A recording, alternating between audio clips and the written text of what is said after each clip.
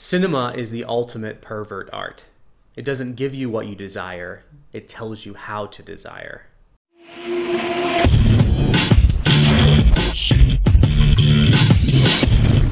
Before we even deal with Zizek's quote, we have to ask, what do art and philosophy have to do with each other? Typically, philosophy has been the work of academics, who utilize the surfaces provided in written language to flesh out complex ideas. Art has found its way into philosophical conversation due to its ability to express clearly definable meaning within its medium. Art doesn't just fill up your empty tank, so to speak. It isn't the same thing as satiating hunger or thirst. It is something that requires you to respond. Which brings us back to Zizek's point. Cinema, or film, are, in his opinion, about telling you how to feel. We've all heard that good art is meant to make you feel something, and this is how most filmmakers actually think of their work.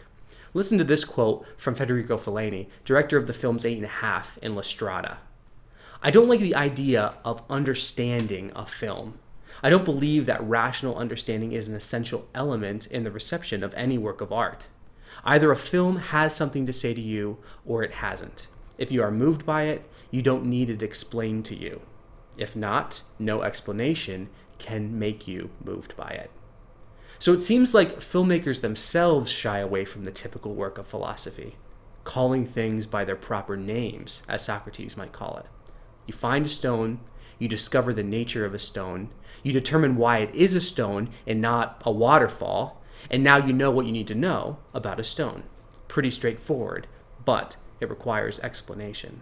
But if a film is not about explanation, and is instead more like art, looking to make you feel something, how can I really call that philosophy?